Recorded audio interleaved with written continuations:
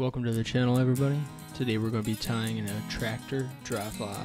It's a cross between a simulator and an elk hair caddis. It's more of a simpler way to tie a simulator. We're going to start out with 8/0 olive done. We're going to attach it to the hook and wrap all the way back to the bend of the hook.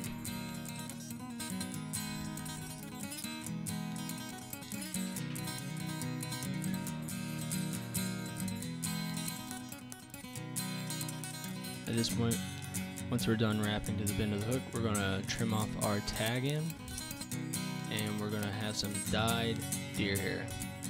We're going to take a small amount and we're going to stack it, measure about the hook gap, and then we're going to attach that to our hook. Once we attach it, we're going to evenly distribute that up the hook shank. Keep more of a tapered body. Once we got that secured down, we're going to trim it off.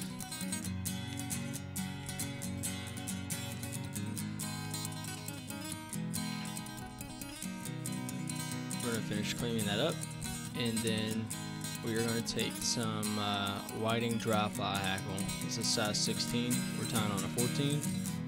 What I'm doing here is I'm cutting off a portion of the fibers to expose the stem, and when I place this on the hook shank, I'm going to have the concave side facing towards me. So we're going to secure that in, and next we're going to take some dry fly dubbing in olive. We're going to dub that onto our thread and then wrap it up the hook shank.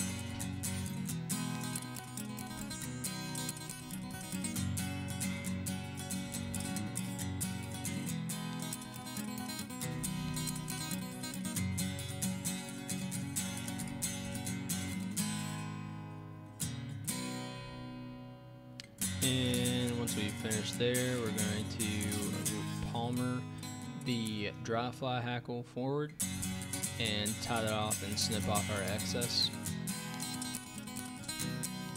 Then we're just going to take another clump of deer hair and basically form a elk hair caddis head. And right here we can also apply a high-vis spot if you would like, but we're going to wrap through the hair, securing it even further, whip finish, and trim off our thread. Then we're going to trim the excess deer hair left over and clean up the fly, and that's about it.